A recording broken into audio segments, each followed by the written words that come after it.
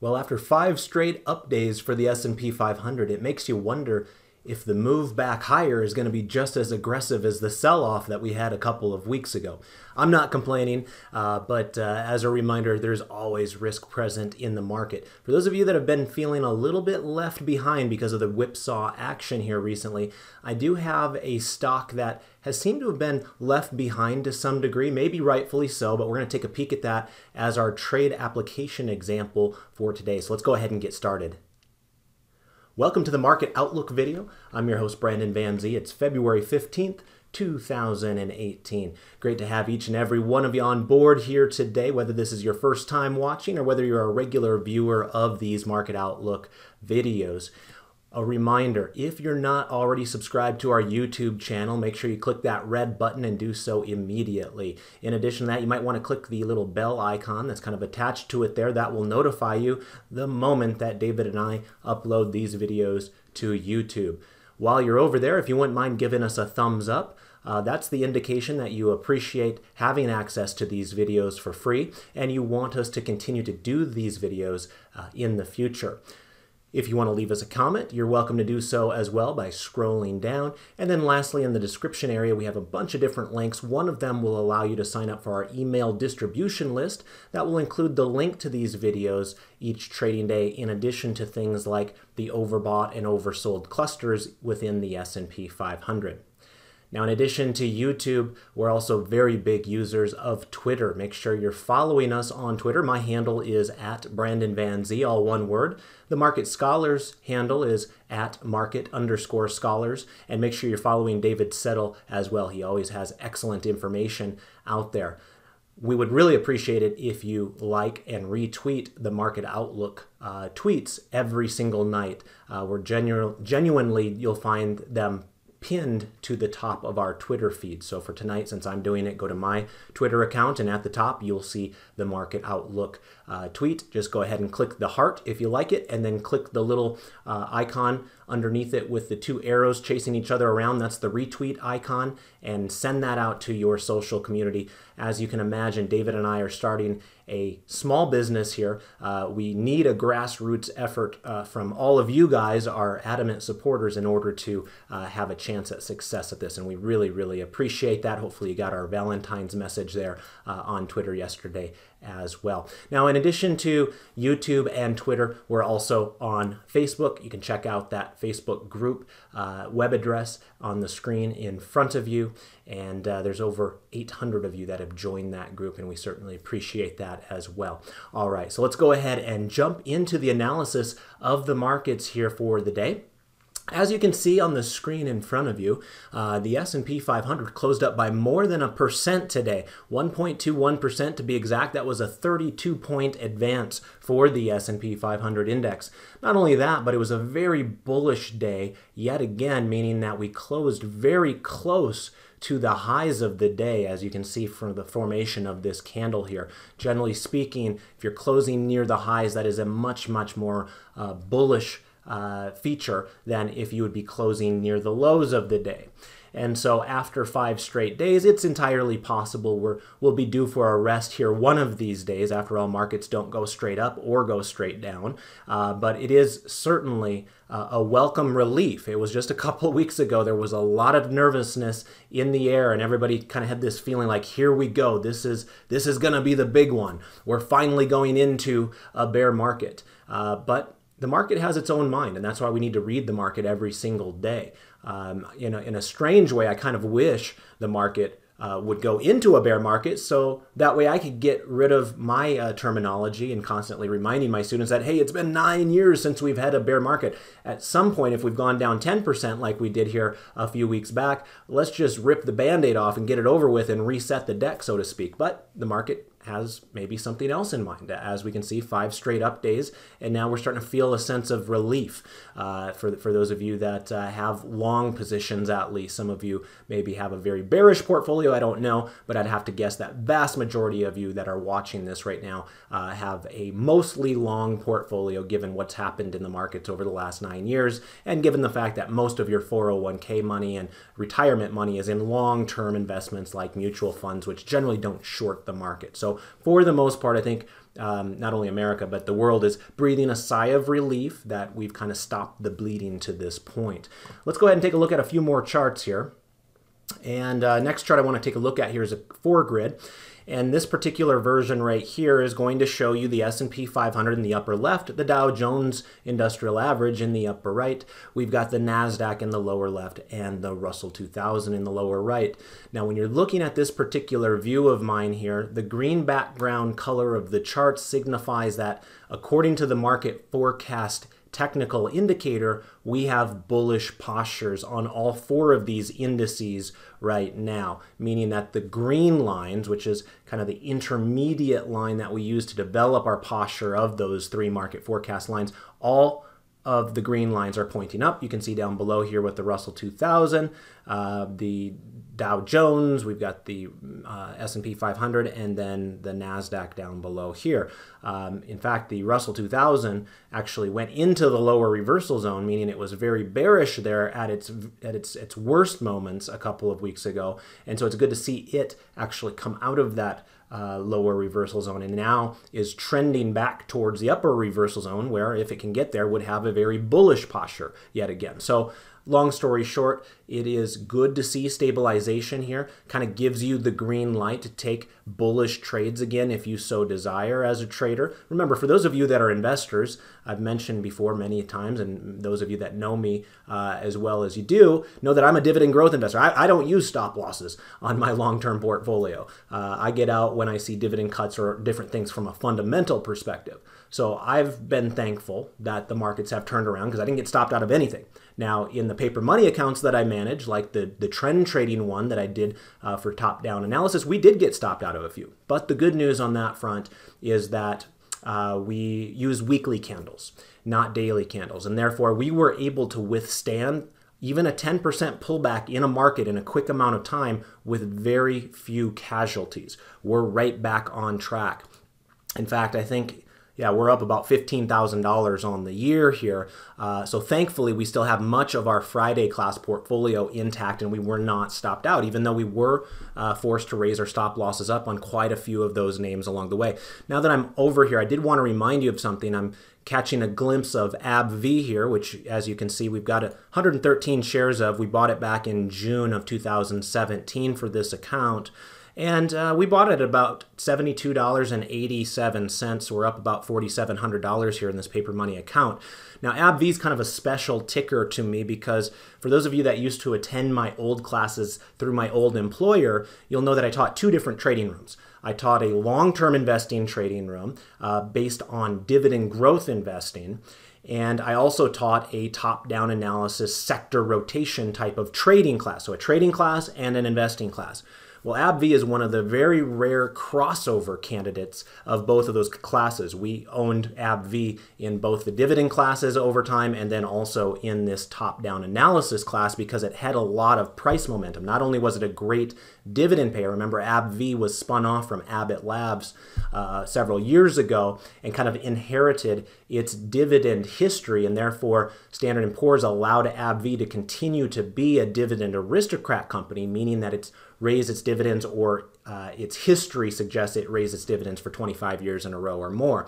Well, anyway, reason I'm talking about AbbVie right now, some of you that are following me on Twitter already caught this earlier today when I posted it, but let me just bring this up as another friendly reminder. If you're not following me and you like this type of information, make sure you're doing so. In fact, there's a lot of you that I've noticed have just started following me lately, and I've known you for a long time, which reminds me again that some of you may think you're following me because you used to follow me at my old handle for my old company. So right now in your head, you're thinking you're following me, but you're actually not. This is a different account than I used to use with my old employer.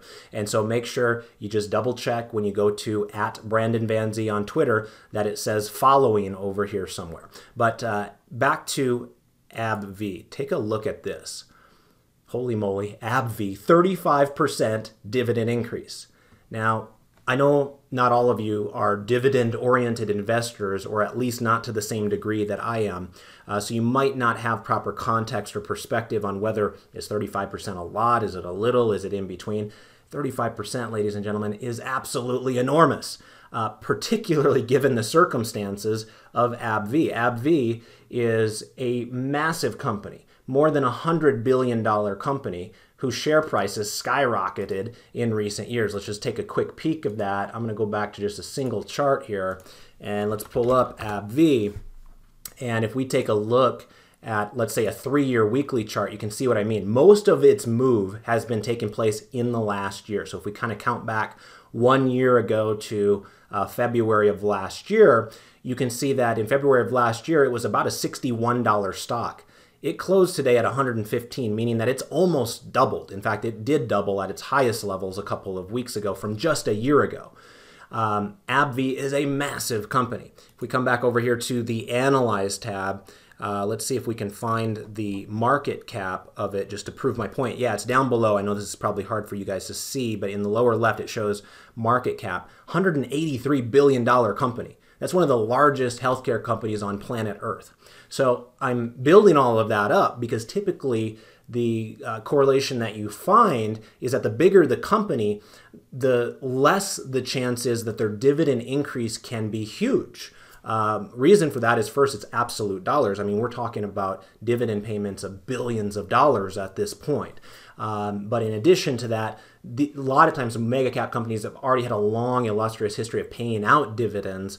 And so you find that their consistency is what investors are really looking for. They're not necessarily looking for massive increases. So this is a monumental increase. Now, one thing I do want to point out, and just for kind of an educational opportunity to kind of teach you guys about this Thinkorswim platform as well, you'll notice here on Thinkorswim, when you pull up AbbVie on the Trade tab, it first will say underlying right below the ticker symbol of ABBV. There's this little arrow that's generally pointing right.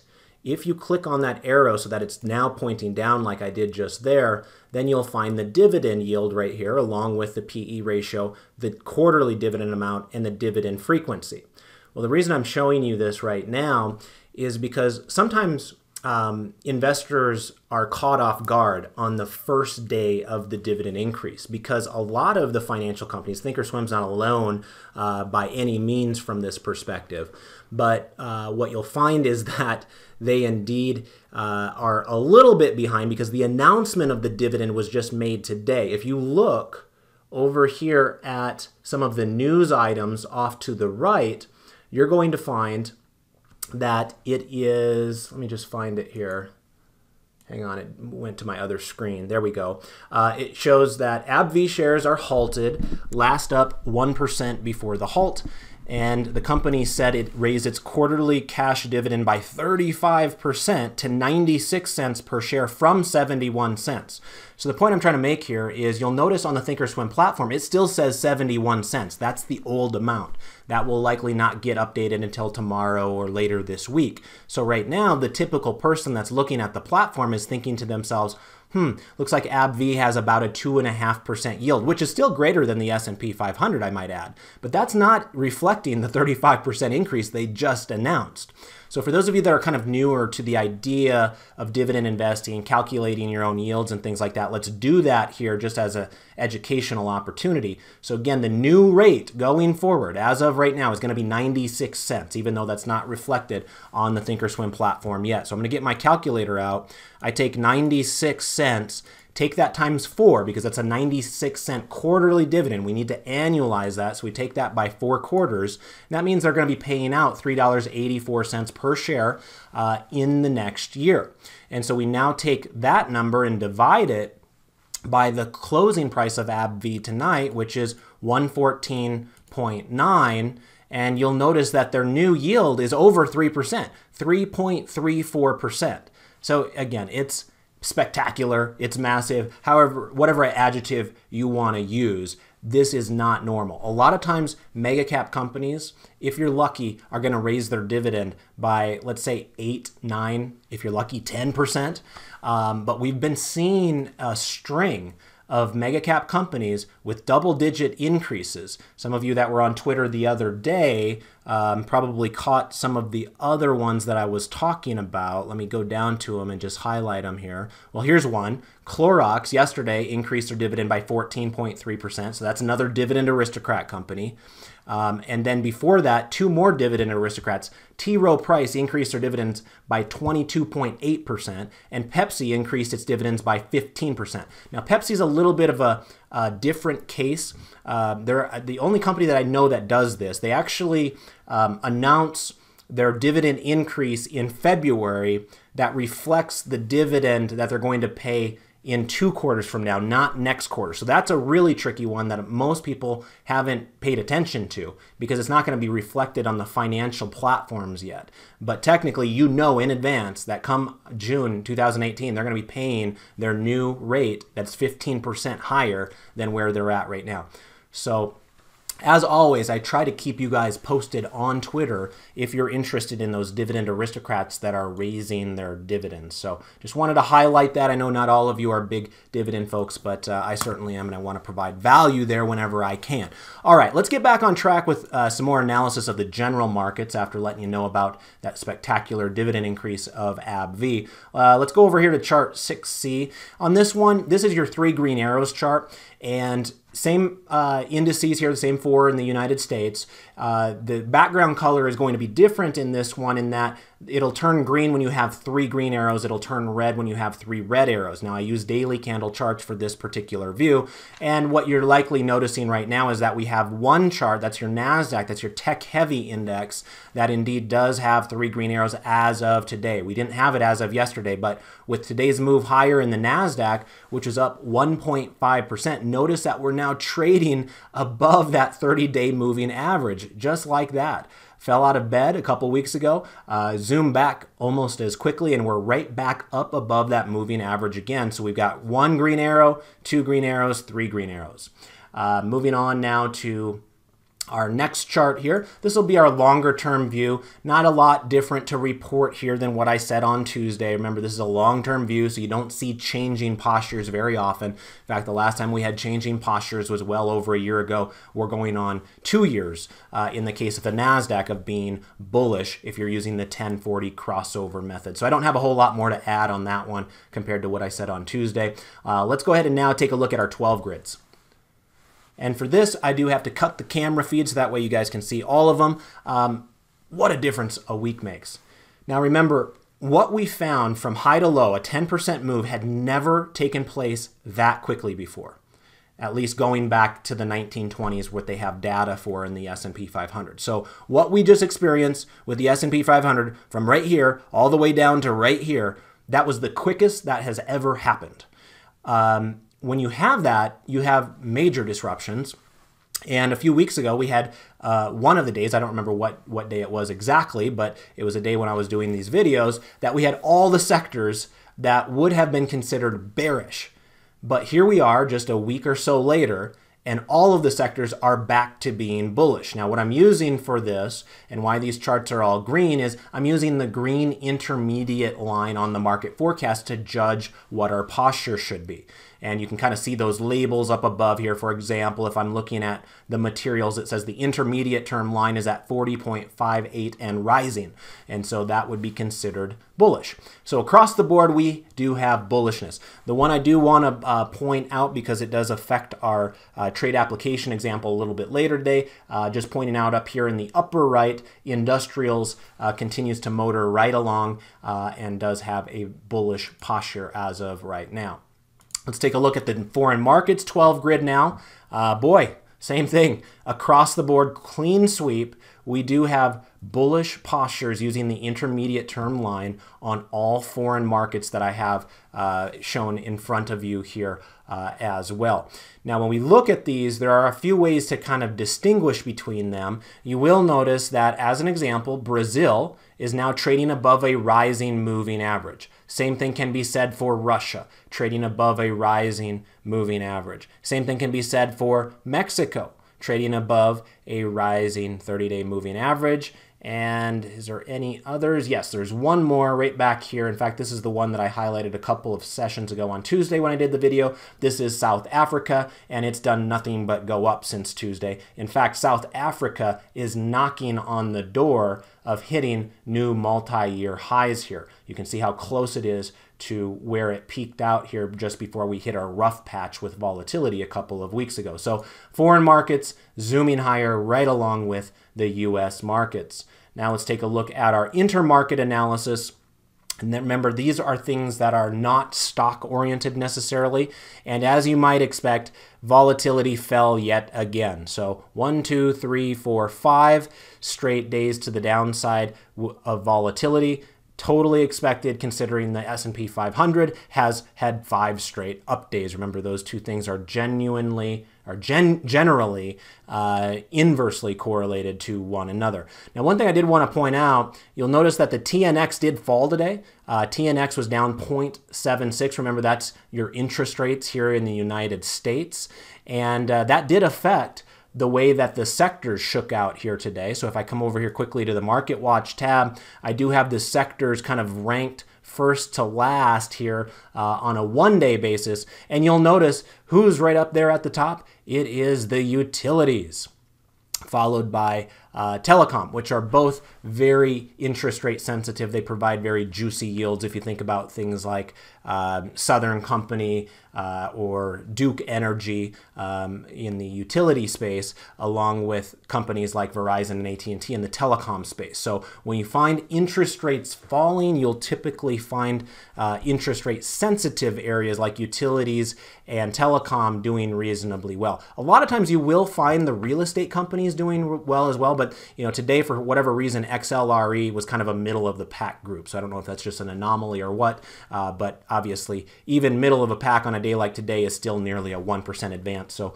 a good kind of stabilization in some of those interest rate sensitive areas as well. In fact, I saw that the consumer staples did very well. Some of you know that I think it was 1 week ago that I, as my trade application example, used Procter & Gamble. And so let me show you that real quick to see where we've come from. And that, when I did the video, it was hovering right around 80 bucks. And so it's very good to see those of you that got into Procter & Gamble. It's up over $2 per share over that time, which is actually a fairly significant move for a very slow and boring consumer staples company like Procter & Gamble. All right, now that I have this chart pulled up, let's just top things off with our trade example application idea for the day. And in some respects, it's kind of like Procter & Gamble, meaning that what I'm looking for here is high quality merchandise that has pulled back. And what we find is that UPS has had a massive pullback in price. Now, what we're looking at here is a chart that eventually my clients of Market Scholars will have access to once we get our classes up and running again here, which hopefully will be reasonably soon. What we're looking at here is what I call my dividend stair-step chart. You might want to think about this like dividend support in a way. What this green line is tracking is average high yields over a certain time period where you generally find some stability in price for the underlying security. And you can see here recently United Parcel Service, UPS, raised its dividend. Now those numbers are listed back here, 83 cents, and they raised it to 91 cents. Don't pay any attention to the placement of these numbers. It's the numbers themselves that will tell you whether they boosted or cut the dividend. So they boosted their dividend from 83 cents to 91 cents. Now, UPS is not a dividend aristocrat, so it's not kind of as illustrious as Procter & Gamble. Reason for that is UPS, you can see back here, 2008 and 2009, they kept the dividend the same over those 2 years. So I do want to distinguish that. Many of you that have attended my dividend classes in the past know that I put an asterisk next to those types of companies. The reason for that is they did show me something. They showed me that they did not want to cut the dividend. That's very important to me. So they had every excuse on the planet to cut that dividend back in 08, 09 when it seemed like the financial sky was falling, and cyclical companies like a transportation stock like this would have had a very good excuse to cut the dividend.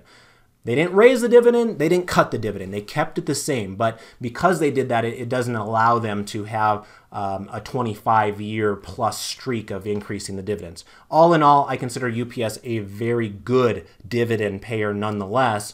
And on top of that, I think of them as having an outstanding economic moat, meaning that it'd be hard for competitors to steal away market share from them.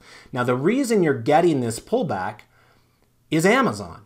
And so for each one of you, you have to make that decision. If you decide to add UPS to your long-term portfolio here, you have to ask yourself, do you personally believe Amazon will steal market share away from UPS? Or will they continue to have a friendly relationship in which UPS earns business from Amazon? Seems like Amazon has a lot of irons in the fire. You know, we've heard about what they're trying to do with healthcare. We see what they're already doing with Whole Foods. There's, a lot of rumblings of what they might want to do in industrial distribution. So there's always rumors out there. Hey, Amazon's going to get into this business, and it clobbers a share price. Well, this stock has gone from $135 down to $108 in just a heartbeat. I mean, it touched its new high, all-time high of $135 just here on January 15th. That was exactly 1 month ago. So in 1 month's time, this thing has fallen $27 per share.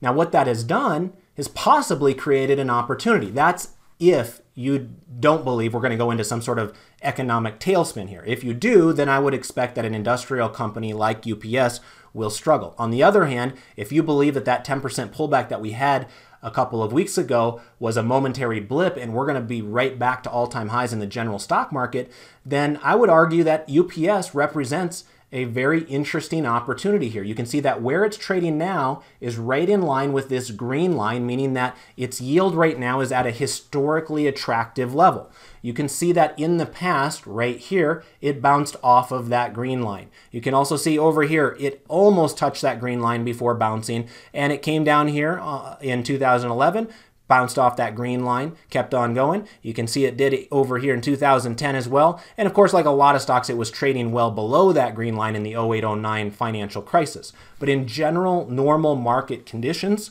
this typically is a company that does well when its dividend yield is 3.36% like it is right now. So for those of you that don't know how to trade options and you just want to build a long-term portfolio of buy and monitor types of stocks, I think UPS could be a good fit right along with what you did a week ago with Procter & Gamble. Have a little diversification there, one being a consumer staples company, this one being an industrial company. So here's another one that's not options-based. This is going to be a stock-based type of portfolio trade here for our example today.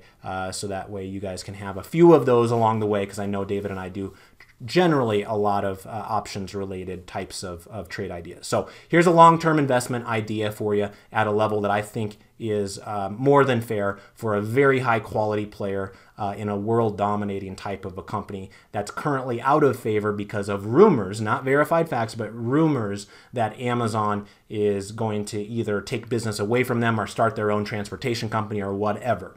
And so I'll leave it up to you to determine whether it's a good fit for your portfolio and how many shares you should be buying. So with that, let's go ahead and wrap things up for the day. Thank you, as always, for joining us here on these Market Outlook videos. It's a pleasure to go to work for you as often as we get an opportunity to. David will be back with you tomorrow, so make sure you're tuning into that. He does outstanding work. And remember to retweet and like these Market Outlook videos on Twitter for us if you get value out of them, and let others know about the analysis that we do here. We can't thank you enough for that. Have a great night, everybody, and I'll look forward to seeing you next Tuesday. Take care. Bye-bye.